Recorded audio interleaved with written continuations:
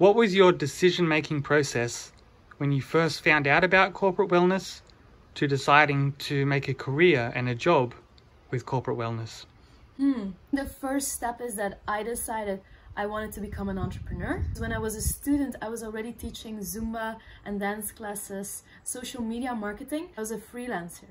And then when I had a job, I was on payroll. But when I stopped the job, I was going to a full-time entrepreneur. And I remember my mom said, just try it for a month. That was like a huge step to become an entrepreneur and be responsible and pay social security and taxes. So the first step was, yes, I'm gonna try a month after working in payroll to be a full-time entrepreneur freelancer.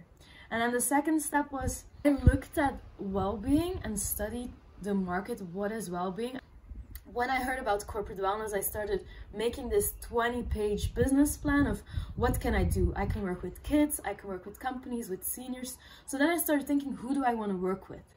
And then I looked at, do I want to work with individuals or with groups? So that was the third step. I remember making a 20-page document of a business plan. Am I someone who wants to guide people like being a nutritionist? I studied some nutritional courses. I even guided 2 people to try it out, one-to-one.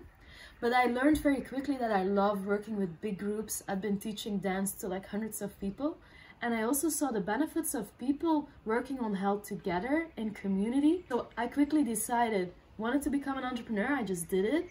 I wanted to work with like 20 to 50 years old working people because I saw my own energy decrease working in a company.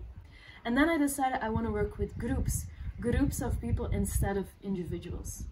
So I think these were 3 steps in my decision-making process of why I wanted to go to that corporate company wellness, because it's groups, because I was going to be a consultant, I was going to be freelance, and it was a whole exciting thought to actually see if I could make it my career and become an entrepreneur for real.